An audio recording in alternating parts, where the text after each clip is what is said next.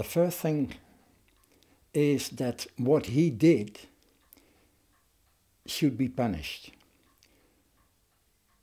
And I really hope that he will survive, that he still will be living when the process ends.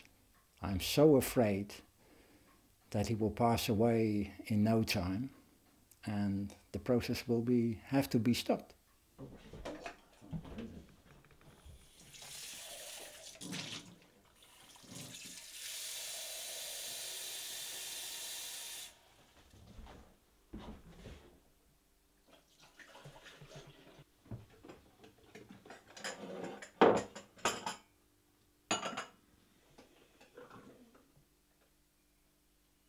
Volunteer in a shop, we call it the survivors, the Muslims, have even worse experiences.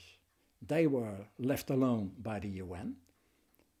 We had to do things we didn't like but had to do, so they think we fooled them.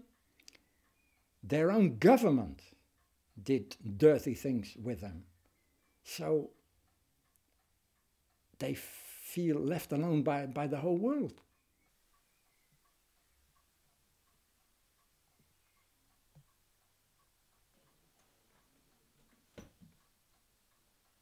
In 2004 I helped renovating the clubhouse of the football club, and nowadays nearly only Serbs live in Srebrenica, but there are also Muslim and also football players.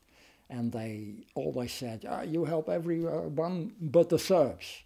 We said, okay, we will help you as well, but you got to make mixed teams, Muslims and Serbs.